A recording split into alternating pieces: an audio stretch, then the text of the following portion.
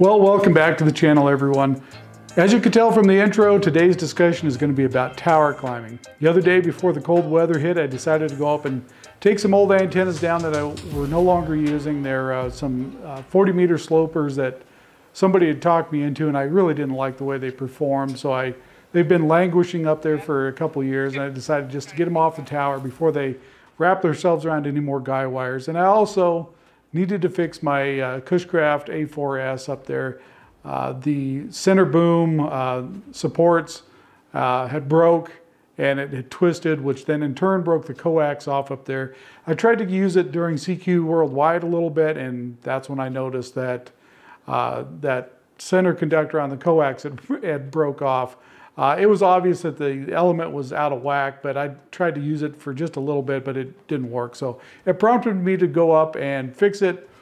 And I set the camera up and got a little bit of footage. I didn't take one up on the tower with me, which I should have. I found some interesting things while I was up there, but I wanted to go through tower climbing, a video about it. I've promised it for a long time.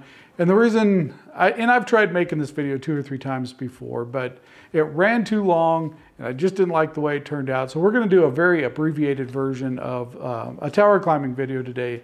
This is not meant, I'm going to say this first off, this is not meant to take the place of professional training. That you really should, if you're going to spend any amount of time on a tower or any time on a tower, you really should have some professional training. If you go to a good tower climbing and rescue course, they'll teach you how to do self-rescues, rescue your buddy up on a tower. And the reason that's important is most fire departments or search and rescue, they're not really set up to rescue off of towers. So if you have somebody that's hurt up on a tower and that's what you're depending on to get you down, you're liable to be up there for quite a while they try and figure out how to get you down. Unless you're within reach of a ladder truck, then you know, you're going to be up there a while. Crews have just rescued a man who was stuck high up on that radio tower on Georgia Avenue. You can blame it on today's ice-cold temperatures and fierce winds. So while he was up there, the man suffered a case of hypothermia. He told his crewmates he was just simply too cold to make it down on his own. DC firefighters arrived with a ladder that goes up 100 feet, but the guy was 120 feet up. So crews had to rig a harness to bridge the gap. And this whole operation took the better part of 3 hours, but they did get him down safely. It was one of the most unusual rescues Dayton District Fire Chief Scott Roulette has ever seen. We don't get very many calls like this. I've been doing 31 years, I never had one. Crews. High-angle rescue guys, they'll get you down eventually, but it's not going to be a fast process. So when you go to a tower climbing course, they teach you how to rescue yourself if you need to. And how you would do that is with a device like this. This is a Petzl ID. I'm not going to discuss this on this video today, but if you want to hear more about it, leave in the comments below. Anything else in this video you want to hear anything more about, leave it in the comments below and we'll discuss it on a separate video. We could break it down into little multiple sections. But that's the reason it's really hard to cram a lot of information into a short video and get the information across that you really need. So this is not meant to take the place of any professional training. I really highly suggest you go get some professional training. I've been through 5 different companies with that training over the years. I've been tower climbing for about 30 years. Was an instructor for a while for the company I worked for. I'm currently not, but you know, a course should run at least 3 days, and a good course will run in probably 5 days. The one I really recommend above any other training I've ever received is a company called Gravitech. They're up in the peninsula of Washington. Great company, indoor facility. You get to try out all kinds of cool gear while you're there. Excellent company to deal with. It's going to cost you some money. I don't know what the current price is. It's somewhere between $1,000 and $2,000. And this is geared towards your hams out there. Guys that do this for a living, they've probably already taken professional tower climbing course of some kind. This is geared towards the ham radio operators out there that I see all the time. They're using improper gear, improper techniques, and that's what I kind of want to discuss today. And every year I see 1 or 2 hams seem like they either get seriously injured or fall to their death from a tower.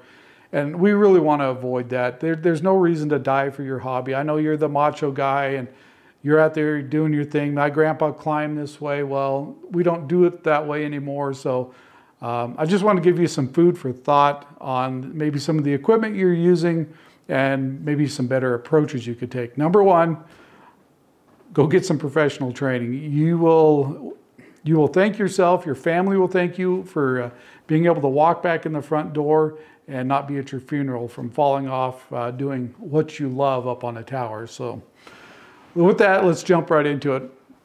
As you can tell here, the harness that I use is a Petzl Aveo. The one this one happens to have a crawl ascender on the front. I accidentally bought it that way. That wasn't my intent. I never used that crawl device. I could see a few instances where I might use it, but I've really never used it. I like this style of harness over other styles like the DBI Sala, Miller, and some of the others. Those, to me, and this is nothing against those harnesses, they're great harnesses. I'm just used to a rope rescue style harness. That's what I started in, and that's what I'm comfortable with, so that's what I keep using. Nothing wrong with the DBI Salas or the Millers or Elk River or any of them. They're more of a construction style background, the way they're built, which is fine. There's nothing wrong with that. Like I said, I just prefer rope access harnesses. The main reason I keep using this one. That, and these have loops on the back of them to hang stuff off of. And we'll get into that in just a minute, why that could be good or it could be bad. So the one thing I want to discuss though is improper harnesses. This is not a proper harness. This is a rock climbing harness. It's not made for tower climbing. Very quickly, I'm going to go over this. Again, there's a lot of discussion here that we could spend a lot of time on, so I'm just going to skim through a lot of this stuff. If you want more information, comment below. But quickly, these are not proper tower climbing harnesses for a few reasons. Number one is they don't direct the force in the event of a fall in the proper locations. And I've climbed with these. When I first started climbing, all I had was a Klein lineman's belt. That's what we learned on back then, back in 1991. And luckily I never had any real incidents with it where I had to rely on that for a fall protection. It was a work positioning harness. We did a lot of free climbing back then, which is a terrible idea. This is the number one reason why people fall from towers and die, is they're not connected to the tower 100% of the time. So those are cool for the day that they were used in. We're past that. Get rid of that junk. Don't be climbing towers with it. I know you macho guys out there, well, if I start to fall while I'm free climbing, I can just reach out and grab a rung of the tower and arrest that fall and I'm okay. I've heard a couple people say that, believe it or not. The Gravitech course that I went through, Gravitech also does a lot of testing for ANSI in their facility. They have an excellent test facility there where they test equipment, harnesses, the whole bit. And we happened to be there one day when they were doing a test, and they took us in and showed us. They dropped, I think it was a 200-pound weight, might have been 150. And I think it only fell 8 to 10 inches, something like that, into just a piece of cable that had no give to it. There's no stretch to it. So it fell into that, and they've got a load meter on that, and that generated over 4,000 pounds of force, just that small fall. And so if you think you're going to start into a fall and be able to grab something and stop it, once you're started into that fall, you're sadly mistaken. It's not going to happen, and you're going to die. So the best way to not fall off a tower is to be connected 100% of the time to that tower. Now, what I see many hams do, and again, I'm guilty of this, back in the day before I knew better, is they'll take this kind of lanyard. This is a work positioning lanyard. This is to put you, once you're in a location on the tower, this is to keep you there so you can work, so your hands can be free. Because on the way up a tower, your hands and feet are your number one. You always have two ways to, two forms of attachment to the tower. On the way up, your hands and feet are number one, and you should have a fall arrest lanyard as your number two, not a work position lanyard. What I see many hams do is they'll wrap this around the tower, back to their belt, and climb, and this is on the outside of the tower, and it just goes up with them. There's a lot of major problems with this. Number one, if you fall, if something happens, you have a medical emergency, you slip, your feet come out from under you, whatever happens, and you go down and you're in between your sets of guys, or whatever type of tower you're on, and you go and take a tumble, this isn't going to stop you until you hit the next set of guys down. So you're going to fall 30, 40 feet before you hit something if you're up close to that next set of guys. And you're going to generate a lot of force by the time you get there. And this is probably going to snap when you hit that guy. And if it doesn't, if you're not that far up, it's going to break your hip or it's going to break something on you. So do not rely on this as your fall protection. This is a work positioning lanyard only, okay? I see a lot of hams do it that way and think they're safe. In fact, I've just recently saw somebody doing that, and it's completely unsafe, so don't do it. Was a fall arrest lanyard that you should be using. This is the one I use. It's a Miller Y lanyard. A nice thing about a Y lanyard is, guess what? One of these can be connected at all times while you move the other one up. As you can see here in this video, yes, these things are going to slow you down a little bit.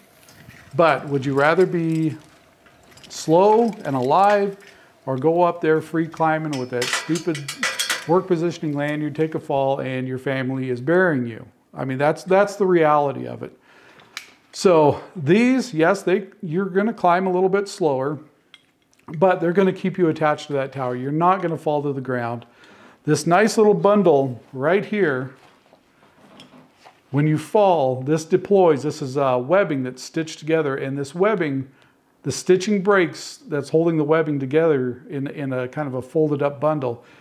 That absorbs a lot of the energy when you fall. It keeps those forces on your body down to a manageable level. You're not going to break anything. It's not going to be comfortable, but you're not going to die from it either. So, and you'll probably be able to rescue yourself off the tower if you happen to just fall. Now, if you have a medical emergency or something like that and you're incapacitated, well then somebody's going to have to come up and get you off the tower. But Y lanyards. For the ham radio guys, this is a must. There's a ton of other secondary systems out there. There's SRDs, SRLs, whatever you want to call them. There's vertical lifelines. There's cables that go up, lad safe type systems. We're not going to dive into all that. There's a ton of systems out there that you could be using, but they're really expensive, and most hams are not going to be able to afford it. So do yourself a favor and get yourself a Y lanyard. Now, the one thing that's extremely important about a Y lanyard, this connects to the dorsal ring on a proper harness. This is the reason you wear a full body harness. What's the reasoning for that? One, if you happen to be in a fall, it keeps you in the upright position. There's very little chance you're going to wind up inverted. I've got some stories I could share later on. If people are interested, I'll post a video of some of the dumb things that's happened to me or I've done over the years. Early on, I wound up inverted in a rock climbing belt, and it was just a stupid thing. It's luckily I didn't get really hurt during that incident, but with a full body harness, it's going to put the forces where it needs to go, which is your pelvic region. That's the strongest part of your body. It's going to direct those forces there. That's what's going to be able to withstand that. This is going to keep the force down to around 900 pounds of force when this thing deploys, if we keep in the guidelines of the device, which we'll talk about in just a minute. But you want it connected to the dorsal ring on your full body harness. You don't want it connected up here to the chest ring. You don't want it connected down below on that belly ring down there. You don't want any of that. You want it on that dorsal ring. The other thing is, these are designed so you shouldn't go any further than your shoulders. They should be above your shoulders if at all possible. Now with Roan towers, that's kind of hard just because of the spacing. It winds up about nipple height before I have to move it, while the other ones, I reach up and move the other one up, and this one's about nipple height, I move it. The reason for that is if you have this connected way down at your feet and you start to fall, it's just going to increase the fall distance. And if you're on the heavier side, you may blow through all of that stitched up webbing in here and hit the end of it. You're not gonna fall. That webbing is extremely strong, but it's going to exceed that 900 pounds of force that your body should be seeing, or the maximum you should see. So you don't want to put this like down at your feet. You want that up here, so you keep that fall distance 6 feet or under. Make sense? That's what these are designed for. The other thing I'm going to say is these, all the belts, the climbing harnesses, these, all of it has a weight rating. There's a minimum weight rating, I think it's 128 pounds, and the maximum is 310. Now that doesn't mean a 310 pound guy is safe in this harness. That means 310 pounds with your harness, boots, all your gear on. So if you're one of those guys that likes to carry a lot of tools on your harness or your belt, and you're up, say 250, well, you're going to be pushing the envelope really close. And what happens again is you could blow through all that webbing and experience a very hard fall. Now, if you're under 128 pounds with all your gear on, it's kind of the same thing. It won't deploy correctly. It's made to be about that 128 pound region before it will start deploying and absorb the energy. If you're below that, it's kind of like hitting a piece of static nylon webbing. So you're going to get hurt again. So there's a minimum and maximum. Again, it's 128 and 310 pounds. So just keep that in mind. If you're a big, heavy guy, there is equipment out there that's rated for that, but you have to buy it special. You have to special order it. And I don't remember all the models right off the top of my head, but if you're one of the heavier guys and you're up climbing, make sure you have the proper gear on. Just a standard harness, say you're a 300 pound dude, and with your boots and your harness and a little bit of equipment with you, you're up at 350. Well, the standard harness is not going to work correctly for you, nor will the fall arrest system. You probably get hurt if you do encounter a fall situation. Now, before we talk about the actual tower climbing part, let's talk about pre-inspection of your equipment and the tower. Before you ever step foot on that tower, you should go look at all the guide points, look at all the hardware, take some binoculars, look up there, make sure all of the guy wire anchor points are still intact. You don't have any frayed cable up there. That's a completely different discussion. If you do, there's ways to mitigate that, but we're not going to get into that with this video. But you need to make sure all that hardware is in place before you start climbing. As you climb, make sure to stop before you get to each guide point. Look up, inspect it again now that you're up closer, because sometimes you can't see everything you want to from the ground, even with binoculars. So as you're climbing, inspect the tower as you go up. Look up once in a while. Make sure you're not climbing into some hazardous situation where you've got a guy wire just about to break. And usually on most guy wires, where the breakage will occur is right at the thimble, where it rolls over that thimble. Especially if you're using small thimbles, it's a really dangerous location. Those wires will break, and you can't see it from the ground till you get up there and really inspect them, and you'll notice some of the strands are broken. And that's a definite watch out situation. Get off the tower. Again, there's ways to mitigate it. We're not going to talk about it on this video, but inspect the tower as you go up. Make sure everything's kosher, and probably more importantly, well, it's all important. Inspect your climbing gear before you ever put it on. Inspect it. Go through, make sure there's nothing cut, no abrasions that's going to be dangerous. Inspect your gear. I inspect it before I go up the tower, and I do a quick inspection when I'm done, just to make sure everything's kosher. It's also a good way to ensure that you've got the proper gear with you when you come up, and when you come down that you haven't left something on the tower. If you normally climb with the same equipment each time, you'll know, oh, well, I left something up there. I left a pulley or something because it's no longer on my belt. So that's just a general rule. Inspect before you climb, and do a quick inspection after you climb. Make sure everything's as it should be before you put it away. And as you climb, inspect the tower as you climb. If you see a hazardous situation, get down off the tower. You can fix it later. You can deal with it later. It's not worth risking your life or your ground crew's life if there's something wrong up on that tower. So I just wanted to get that out of the way real quick before we start talking about the actual climb itself. Now again, once you start climbing, Your feet and your hands are your number 1. Your fall arrest lanyard is your number 2. Your Y lanyard, that's your number 2. So if your mains fail, something happens with your fingers, feet, legs, whatever, that lanyard's going to catch you.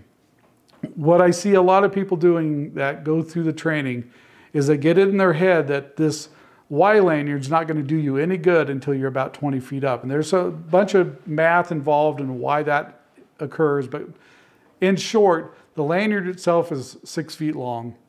It deploys, if it fully deploys, you're going to be out about another 6 feet. So there's 12 feet. Then the height of your body, the average guy, you know, I don't know what the average guy is, 5'8", say you're 6 foot tall. Well, then you're up to 18 feet. And then about a foot or so of harness stretch, because the harness is going to pull up a little bit if you fall into it. So technically your feet might hit the ground if you're under 20 feet in height and you take a fall. Yeah, your feet might hit the ground. What people fail to understand though is that lanyard's still probably going to save you life, because what's the most sensitive part of your body? It's your head. You don't want to hit your head on the ground. If you're in a fall situation, that lanyard, because it's connected to that dorsal ring on your back, even if you're closer to the ground, it's going to yank your head, that part of your body, up away from the ground. As you fall, that part's going to go up. The rest of your body might hit the ground. You might break a leg. You might, mess up your hip a little bit because that part of your body hit the ground. But it's going to keep your head from smacking the ground. So my general rule is, as soon as I put a foot on that tower, that Y lanyard is connected, and it stays connected the whole way up and the whole way down. It's just good insurance. It's a good habit to get into. Again, you're going to climb a little slower, but you're going to be safe. Okay, so on the way up, your hands and legs are number 1. Your Y lanyard, your safety, your backup system. And once you get up to where you're in the position where you want to do some work or need your hands free to tape something up, whatever, what becomes your number 1? Well, obviously it's going to be your work positioning lanyard. You put that around the tower, connect that up, that becomes your number 1. What's your number 2? Well, it's going to be your Y lanyard. For all practical purposes, for most hams, your Y lanyard's always going to be your number 2, and it should always be connected 100% of the time, no exceptions. This is how people fall by not being connected to that tower 100% of the time. Guaranteed 95% of ham radio related falls from towers could be avoided if the ham had been connected to that tower 100% of the time. Simple Y lanyard with a proper harness, and they may have had a bad day. They may have had some rash from where the harness deployed, in the crotch area, but they would have walked away from it most likely. So always have a number 2, and that's going to be your Y lanyard. There's 100 other systems out there that could be your number 2, but for all practical purposes, for the ham radio guys out there, it's going to be a Y lanyard. That's its cheapest, most cost-effective way of doing it. We're getting pretty close to the end of my spiel about this equipment for today. I wanted to keep this video fairly short, just a brief, some food for thought for you hams out there that decide you're going to go start climbing towers. I want you to do it the safe way. I want you to go get professional training.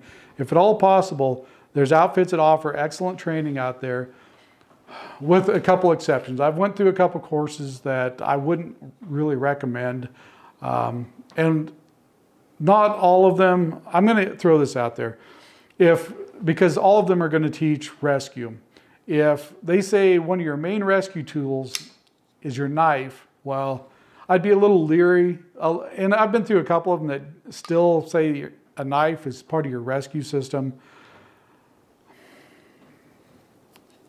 A lot of the other information they provide is good. Just kind of avoid the knife thing. If you're in a stressful situation during a rescue, to me, introducing a sharp object up there and cutting somebody else's lanyard to get them loose from the tower is kind of a dangerous situation. There's easier ways to do it. There's 4-to-1 systems that you can pick somebody real easy and get them off of the weight of their lanyard, hook them to your harness or a descender device. That Petzl ID is an excellent device. I prefer it more than anything up on a tower for rescues. You can put them on that, make sure it's got the weight, and then just simply disconnect their lanyard from their belt. You don't have to get a knife involved and wind up accidentally cutting the wrong one or cutting your own rope or whatever. I just don't like the knife idea during rescues. It's a last resort. You should have one on the tower with you. But it's a tool of last resort. If it's part of the main curriculum that you're going to use a knife for a rescue, I would avoid that vendor. Let's just put it that way. And I was involved in an incident. We were practicing rescues with one of these companies, and I had somebody cut. They used webbing as a fake lanyard, just some 1-inch webbing, and tied it in a loop around. I'm not sure why they tied it to kind of that belly D-ring on the belt, but they had the guy that was rescuing me cut that. But the problem was he hadn't taken up the slack, and it was a belt set up, and he's supposed to take all that slack out of that and then hang from his harness and then cut that loop. Well, there was about 8-10 inches of slack in that thing, and he cut that, and it did not feel good. You're already arched backwards in the position they had me, and I fell that 8 to 10 inches, and I could barely walk the next day. It cracked every bone up my back. It was not a good deal. So anytime I hear anybody talking about using a knife as a rescue item up on a tower, I just kind of cringe. So enough of that. The one last thing I want to talk about on this video is on your Y lanyards, these connectors. When you're climbing up a tower, you do not want to connect these to the little side rungs, the cross bracing on the towers, because if you do take a fall, you want something that's extremely strong to absorb that force. Now, if everything works correctly, whatever you connect to shouldn't see more than about 1,000 pounds of force applied to it. But industry standard is you want about a 5,000 pound rated anchor. And that's a whole deep subject you could dive off into. But on roan towers, generally the legs are your strongest part. So you'll want to attach to the leg of the tower with these. One of the problems with doing that is it puts this at kind of a funky angle when it's connected to the leg. So you want these up to the current ANSI standards. The older ones, they could, if they were side loaded, the gates were side loaded, or you get some side loading on these, but especially the gates, if there was side loading on them and you took a fall, these things could pop out and no longer have a closed connection there. So you would survive the initial fall, this thing would open up, it would bend out, and it would bounce up just a little bit, enough for it to become off the whatever it was connected to, and the person would fall. Even though they survived the initial fall, that little bounce back up, it becomes disconnected because of side loading on the gate, or this bends. Those older ones could do that. These new ones, they're rated so high that you really couldn't do that. The only problem is a lot of them are fairly heavy now. The old ones used to be really light. This one's made out of steel, so it's fairly heavy. They do still make some aluminum ones, but this isn't that big a deal to carry up with you. So I just wanted to point that out. Do not connect to the cross bracing in the tower. It might hold up, or it might not when you if you took a fall. Last thing I want to talk about is the macho attitude of people that climb towers, especially ham guys. I've ran into a lot of these guys. Well, all I use is a Klein lineman's belt. It's what I've used for the last 30 years. These are the same guys you read about that take tumbles off of towers and die because they're not connected, or they get stuck up on a tower with some injuries because what should have been a simple incident of maybe just a little bit of a fall, they fall into that thing and it winds up hurting them, breaks a rib, breaks a pelvic or your hip. It does bad things when you're not using the proper equipment. So that's the reason I say don't use rock climbing belts, don't use those Klein style lineman's belts. The rock climbing stuff, the reason rock climbers get away with it, most of them are using dynamic ropes, so with somebody belaying them. So there's a lot of give in that system. So even if they take a tumble, by the time that dynamic rope stretches out and the guy on the ground scoots a foot or two from the belay. The whole thing's got a lot of give to it. When you're talking about tower climbing, nothing has give to it. You're using static ropes. Almost everything on that tower is static in nature. It's not going to give when you fall. It's just not. So you need something that will, and that's why you use a fall protection lanyard, an energy absorbing lanyard, a Y lanyard. That's the reason you use those things. It's not any other reason than to protect you. Yeah, it's going to slow you down. There's no doubt about it. You're not going to be able to free climb or climb as fast as you can when you free climb. And I've done tons of that in the past. For the last 15 years, I haven't done any free climbing. I just won't do it. After I've seen the results of many accidents, it's just not worth it. Slow down a little bit, use your Y lanyard, and keep safe. That's all I got for you today. Just wanted to bring that up. Again, tower climbing stuff always seems to bring out the worst and best of people because everybody's got an opinion. Or if you've got questions, a lot of people have questions about tower climbing, so leave it in the comments below. I'll do my best to answer them, and if we need a couple follow-up videos on specialty type things, or you got questions about how to raise antennas with trolley systems or anything like that, leave them in the comments and we'll get to them. Thanks for watching, and we'll see you on the next video.